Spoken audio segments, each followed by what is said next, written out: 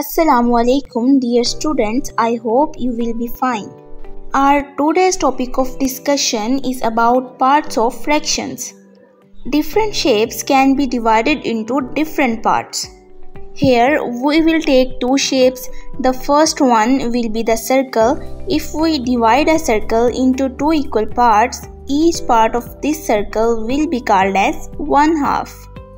क्योंकि अब ये सर्कल दो बराबर पार्ट्स में डिवाइड हो गया है, तो अब हम इसके हर पार्ट को 1/2 लिखेंगे, जैसा कि इसके दो पार्ट्स हैं.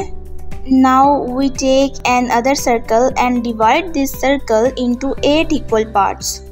Each part will be called as 1/8 and rights it as 1/8. तो अब इस सर्कल के हर पार्ट की फ्रैक्शन होगी 1/8. Now the second shape we have taken is hexagon, and divide this hexagon into 6 equal parts, and its each part will be called 1/6 and write it as 1/6. तो अब इसके हर part की fraction 1/6 होगी. अब हम ये देखते हैं कि किस तरह किसी शेप के शेडेड पार्ट्स की फ्रैक्शन लिखते हैं. Here we have a shape which contains 7 hexagons.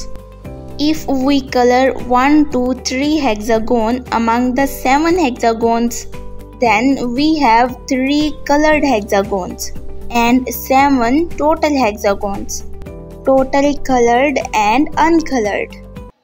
So the shaded fraction of this shape will be 3/7.